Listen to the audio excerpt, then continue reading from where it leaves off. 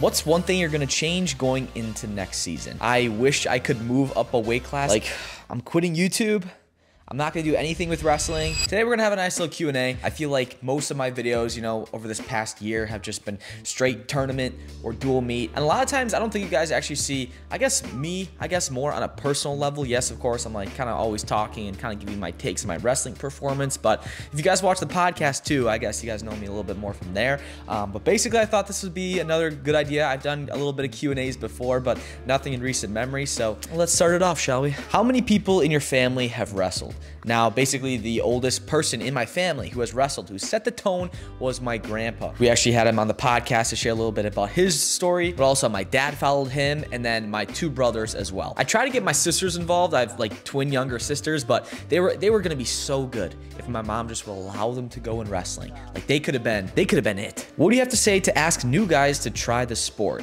Honestly, I would just tell them your experience, just the positive benefits from it. A lot of times everyone sees wrestling as so just weird, has all the stigmas, and yes, of course, wrestling is so hard. If you describe a wrestling practice, if you really understand that it doesn't compare to baseball, it doesn't compare to football, like wrestling it's the toughest thing you can do. But that is the hardest part, is literally just signing up for wrestling.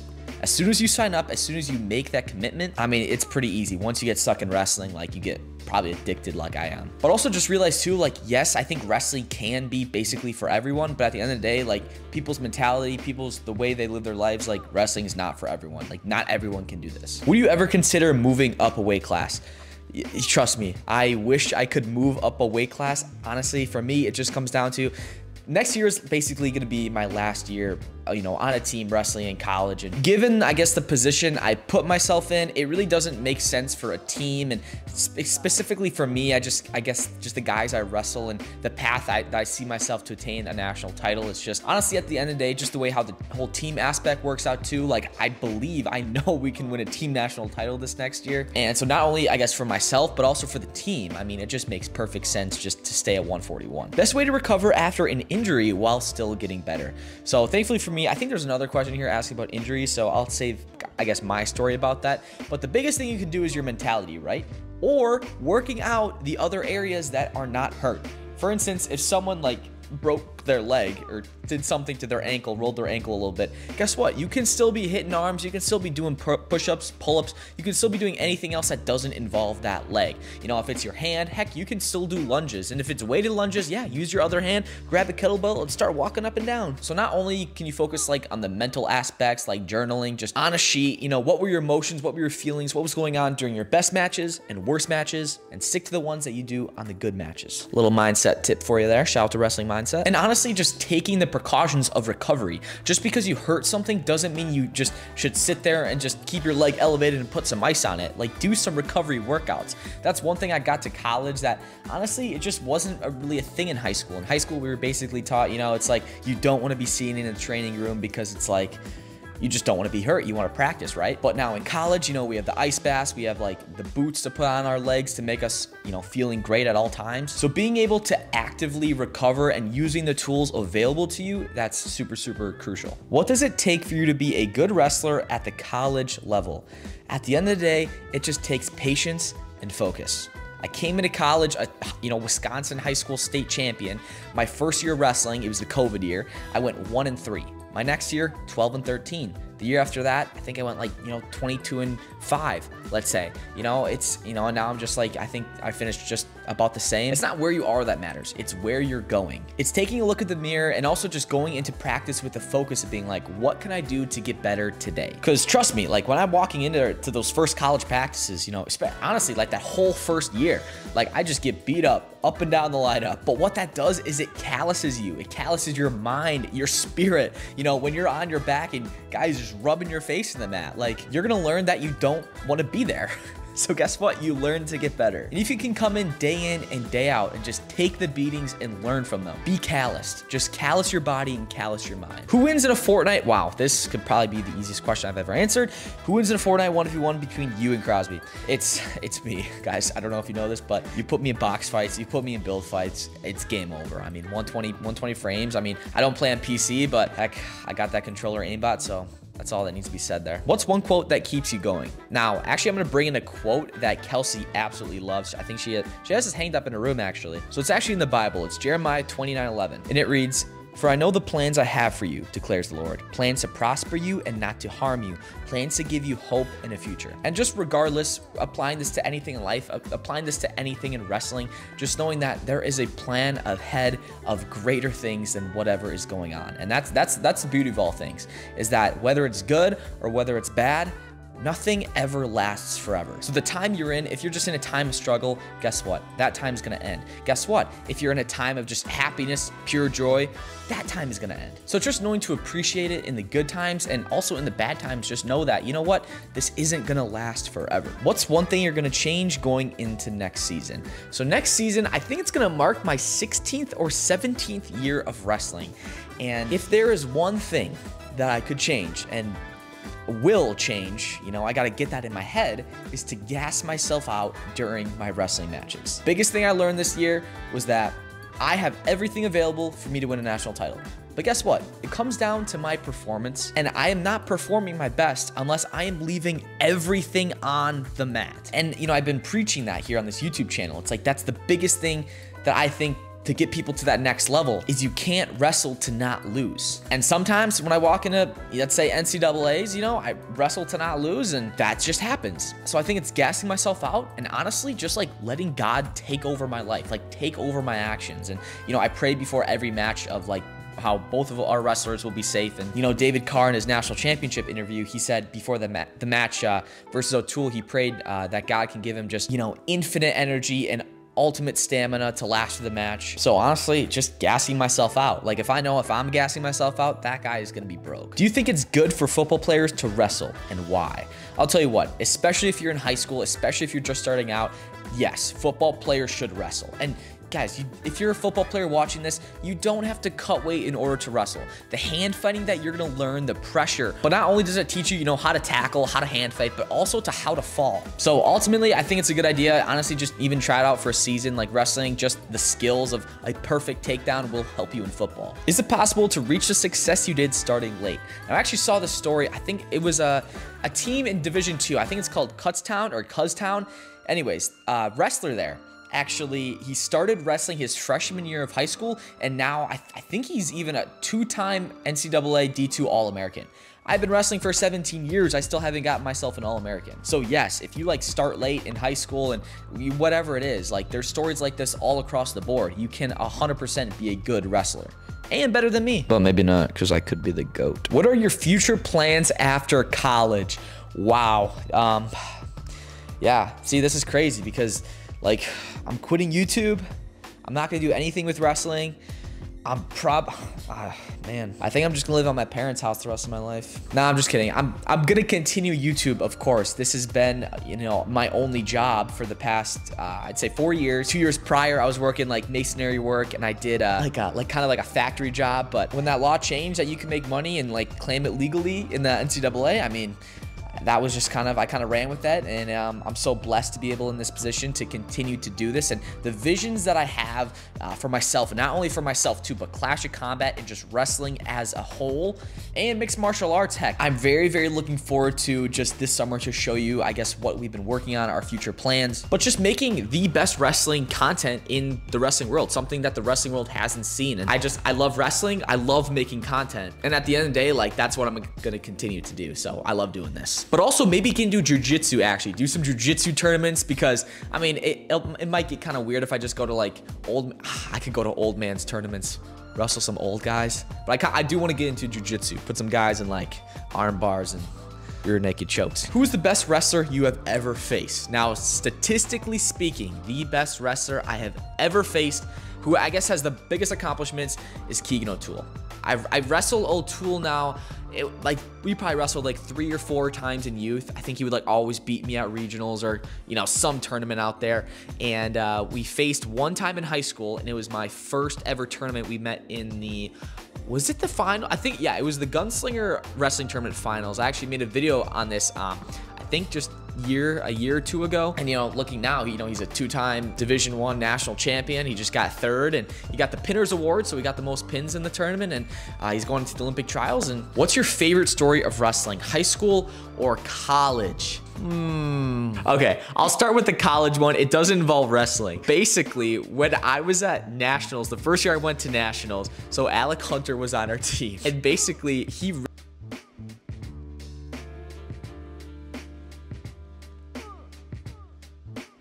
So unfortunately, I had to bleep that out, but if you could read my lips or somehow figure out what I said, that was probably a college moment that was craziest. But I guess favorite high school moment, I'd say, again, away from competition, I remembered it was, I think it was shortly after season, my sophomore year of high school, and we did these Waldo's wrestling tournaments, and we would just basically do like a mini bracket we just have after school, and we'd like bring in just, you know, like random just kids who just weren't in wrestling that we just did this tournament for, and we posted it to YouTube and just had like a really fun time, and we had like a podium, and it was just like a fun time. And you know, I think wrestling just transcends just culture, and for us to really care about it that much and just have, honestly, just have fun with a bunch of our friends, like that was just, it was just such good times. So shout out to West Bend East Wrestling. What type of people did you hang around to reach your goal in life?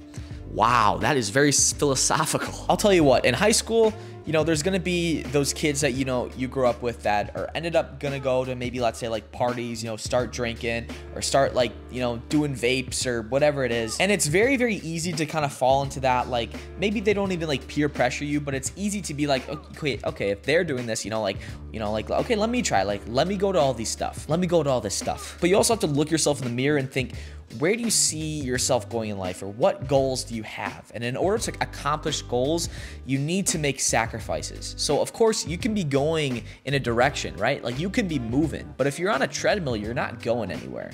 Like if you want to be, let's say, a state champion wrestler, you can be focused, go to practice, do, you know, be like lifting and stuff, but then you're going to like these parties and you're just getting like, let's say, like blackout drunk, or you're vaping and just killing your lungs. Like you're on a treadmill going nowhere. You're not gonna get to your goal. So it's allowing to sacrifice these things for a better life for yourself. So honestly, I was even a kid back in the day, like in high school, I just watched a ton of YouTube. I'd like watch like, you know, all like the business CEOs of like, you know, like those motivational videos. Or a big thing too, like if you don't have people around you to, I guess, hang out with to lead you in the right direction, there are people online that can lead you in a better direction. And that's kind of one thing I try to be on this channel, is to kind of to be that outlet.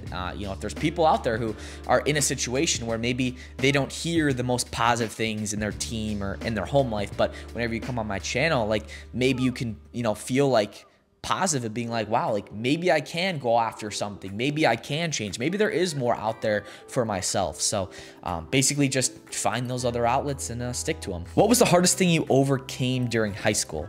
Well, this was my junior year of high school. I was ranked #1 in the state of Wisconsin. I go into my sectional tournament. I think I'm like, what am I? I'm 48-1 at this, or yeah, no. Yeah, I'm 48 and who knows? But anyways, I lose in the finals of the sectional tournament. Top 2 go to state, mind you. And I lose to actually a fellow teammate now, the guy who wrestles at 149. Shout out to Spieler, he just All-American for us at Parkside. And he was actually ranked #2 in the state at that time. But then I had a wrestle-back match. And this wrestle-back, the winner would go to state. And I just like, I knew I was gonna win, basically. It's just like, oh, I knew I should have won that match. And I walked in and I just got beat and I didn't make it to state. And I remember walking into a back room and just, I was so shook by the whole event. And like, I was just like, I had a big black eye too. So I was like super ugly that way. And I was just like crying like a little bit. I wasn't even crying initially, but like when I had to walk back, you know, like up the stands, and it's just like, that was my first ever like just shocked moment. And I remember just being at home and thinking like, I can't go, you know, I'm not gonna be competing at state. Like that was my favorite time of the entire year. And that was the one thing I was looking forward to. Like we go to the hotel, it's, you know, my dad, my grandpa's there, you know, just like a big family, just like a fun day. And you know, it's at the Kohl Center, it's Wisconsin State Wrestling, it's amazing. And I couldn't do it and I couldn't be there. But the next year I ended up winning the state title. So going from being #1 to not going to state to being the guy to win it, that was quite the story. And look at the position we got this year. I'm a top guy in Division II who does an All-American. Where does that leave me? Looks like the same position 4 years ago. So, yeah. Best muscle groups to train to improve performance on the mat. Well, definitely ever since I got to college, a big thing that we focus on is grip strength, because these are men we're wrestling. They're not boys. So, I mean, rope climb with your back, you're also getting your grip strength in there. Farmers walks, farmers carries with some big weights. Hip mobility too. That's been a big thing for me recently that I think is just so crucial, especially after I wrestled Stevan Micic. If you guys watched that video, world champion. The big thing he taught me was from a defensive side, how important hip pressure and all these things are to make himself, you know, feel more heavy than he was. And I mean, his defense was unmatched. He was like 2 weight classes below me. I'm like, how do you feel that strong and that heavy? But I mean, hips are super crucial, and just kind of knowing what to do. But a big thing to think about too when you're lifting is don't lift like you're looking like, you know, C-bum. You gotta lift like an athlete. When is the podcast with Nick Suriano?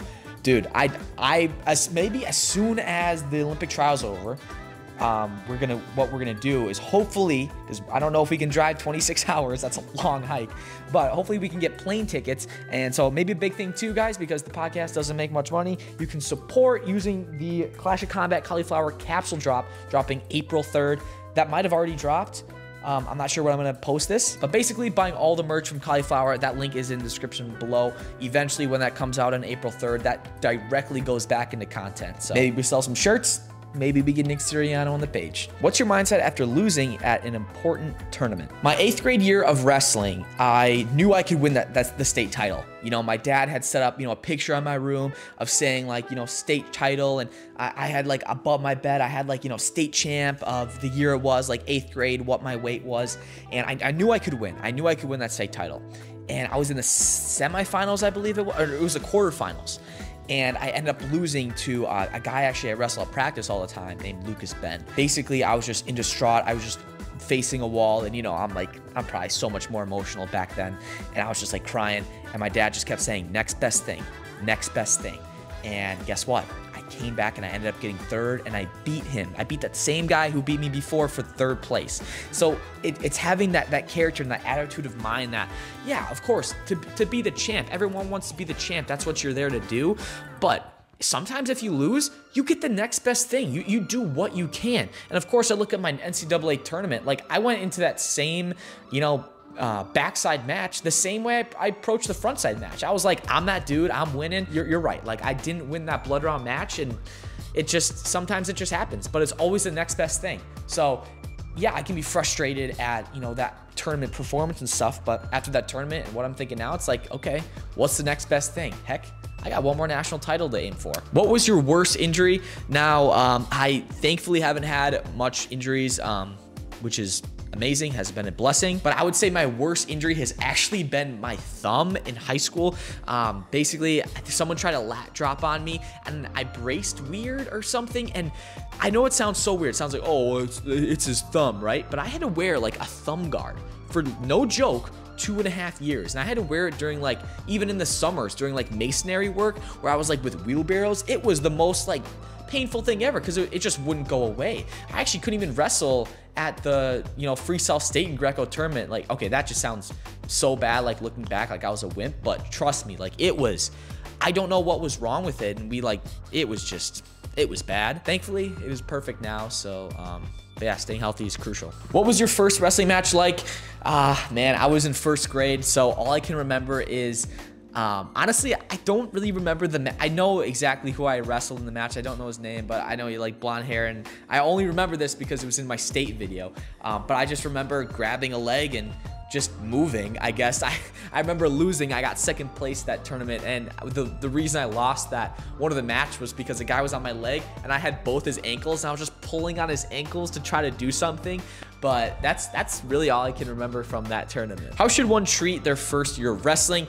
Treat it as just a giant learning experience. Just know that there are Olympic champions who their first year of wrestling never won a match. Yes, literally the best guys in the world in their first year of wrestling didn't win a match. And I'll tell you what, if you like first year in high school, you're basically almost guaranteed to win a match. Like if you show up to practice, if you do, you know, extra stuff outside of practice, if you go lift, if you do, you know, push-ups during TV commercials or whatever it is, like if you have focus, if you have a goal and you set it for yourself, I promise you'll win at least one match.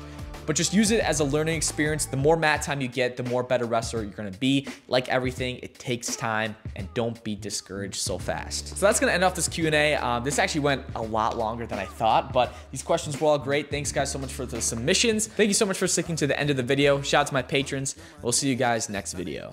Let me know if you on skate, rolling with a gang, totally, man, you shake, totally with a gang.